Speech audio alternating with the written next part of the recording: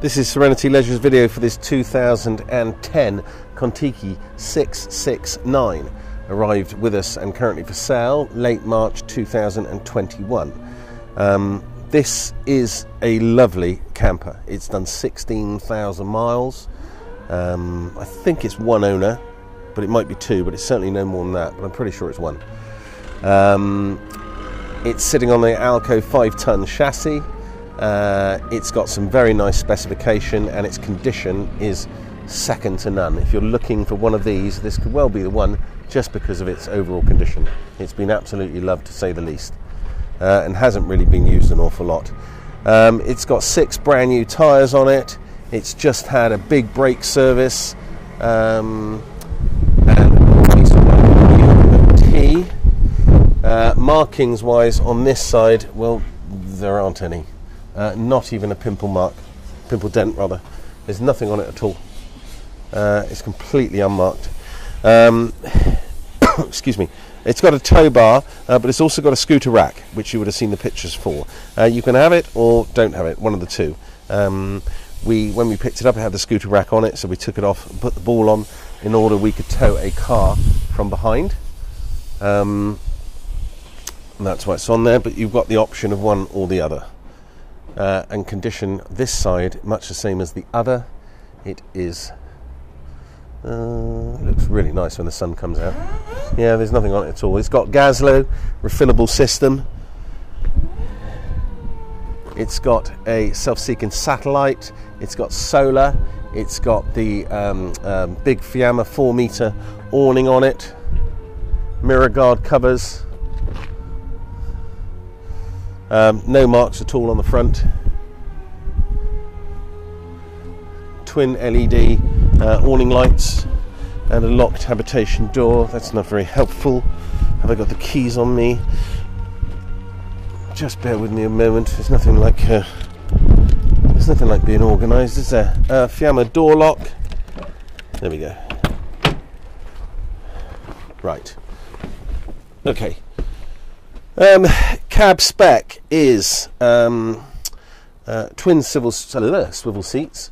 The condition of the upholstery, the seats, is again lovely.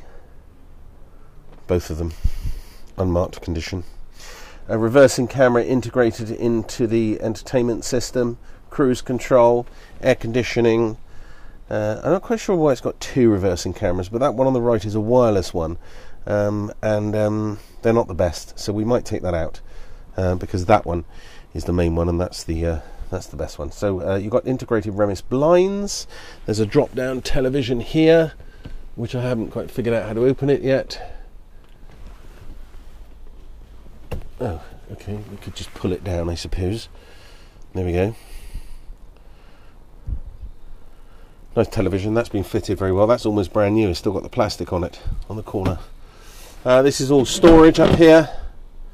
It's got a self-seeking satellite system on it, and condition of the upholstery in the lounge, again, it's unmarked. You can turn this into one big bed if you want, or you can just have it as a couple of singles. Forward-facing seats. That section comes out in order if anybody's sat, they can get their feet on the floor.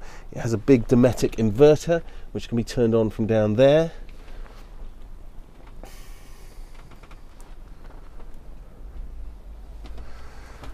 No marks to the worktops. Actually, no, I did see a tiny one somewhere. See that one? It's tiny. That was the only thing I could find on it when I was looking the other day. They're really big lounges, and with those 2 front seats swiveled around as well, they makes a lot of difference. Large fridge freezer.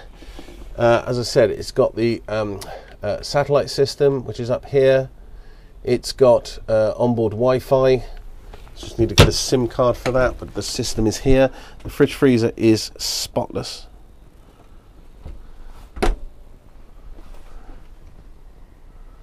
I think that's actually had a new fridge freezer, because that looks like one of the latest ones. In fact, it is. Yes. Better to have than to have not. And the bedroom, again, mattress is unmarked. Plenty of wardrobe space here.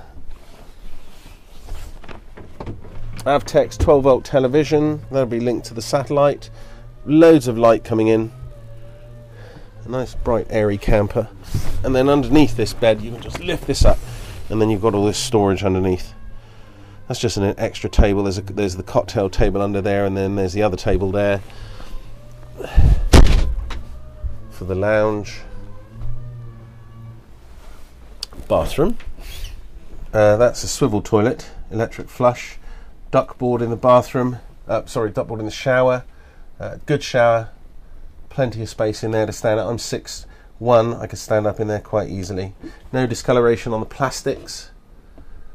They're all nice and shiny. That's a bathroom that hasn't had a lot of use, I can tell you that from my many years of experience in this industry. Yeah, it's very nice. As I said, particularly low mileage really, 16,000, and that's most definitely represented in the condition of the camper to the exterior and the interior.